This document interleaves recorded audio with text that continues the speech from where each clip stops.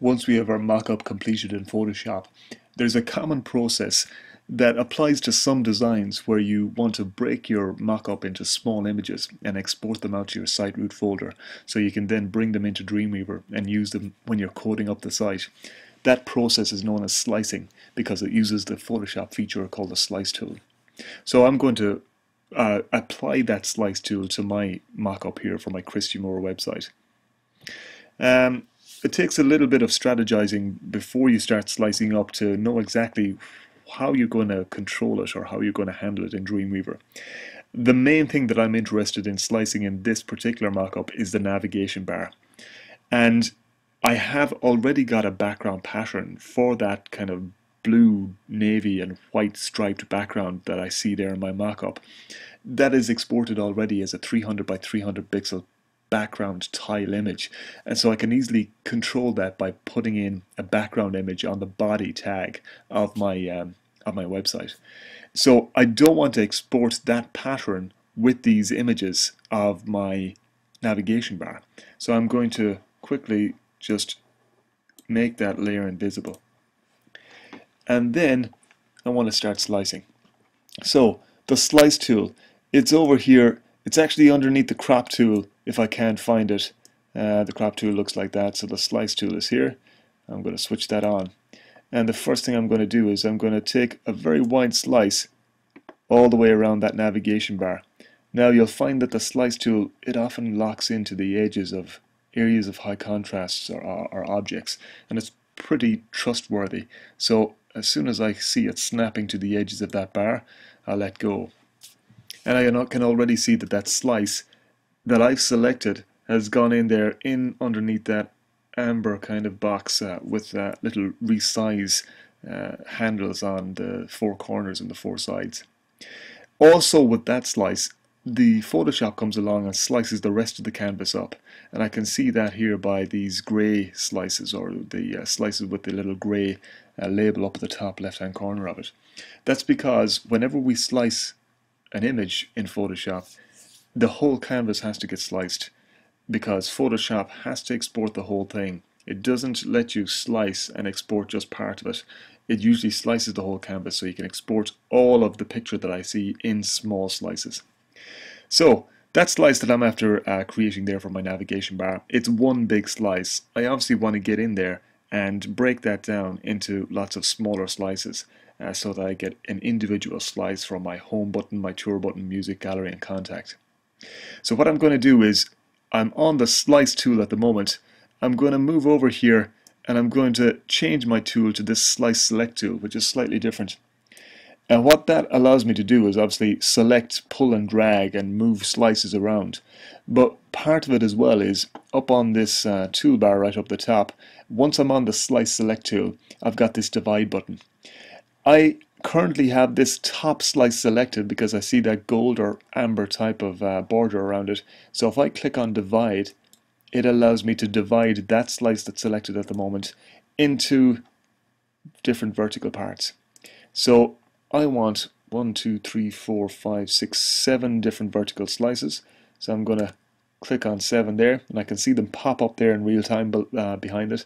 That's fine. I'm going to click OK on that, and I'm going to get back in here then with my slice select tool, and I'm going to rearrange some of these vertical slices so that they match what I want.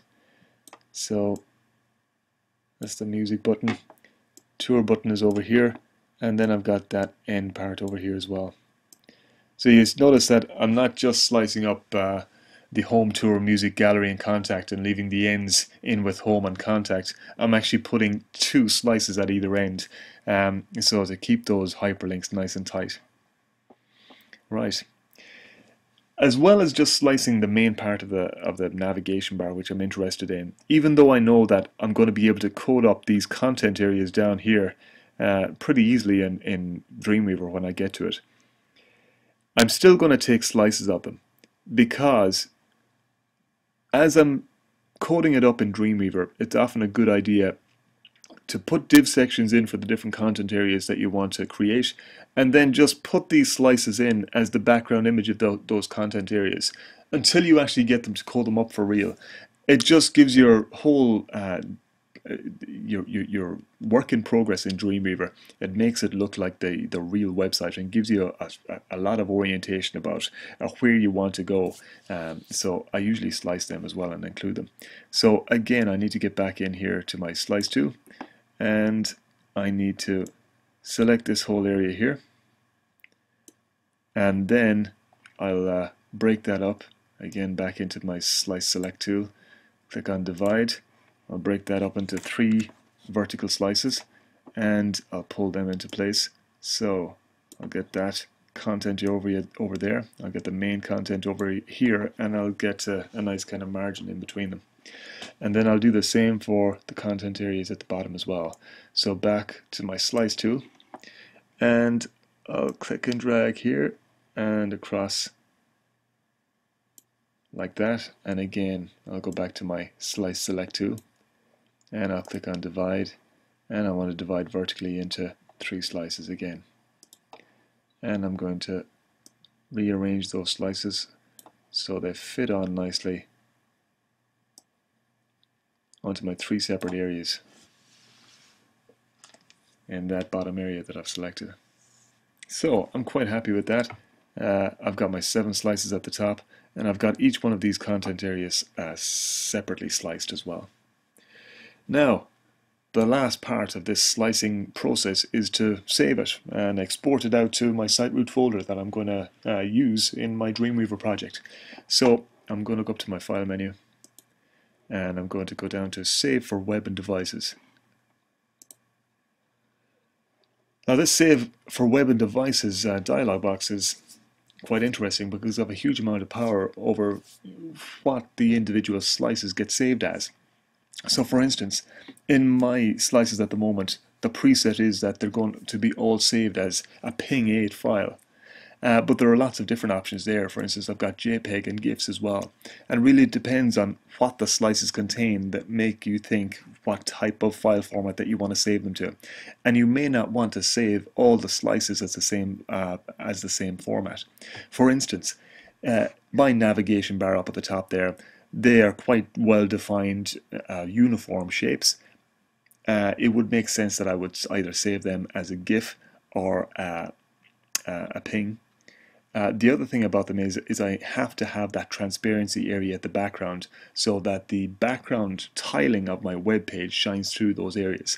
So that feature isn't available in JPEG, so I really have to go with either GIF or a ping.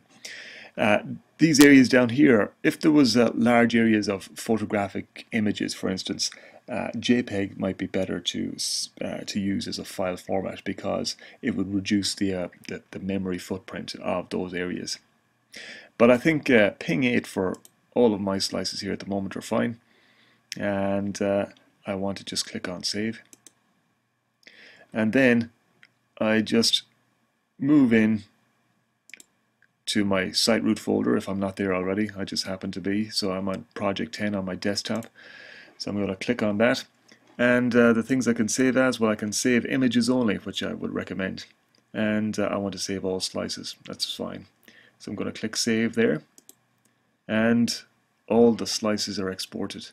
Let me just prove that when I go to my Finder. So I'll go into my desktop, and I'll go into Project 10, and I see the Images folder, and all my slices are in there, in that Images folder, in the Project 10 folder.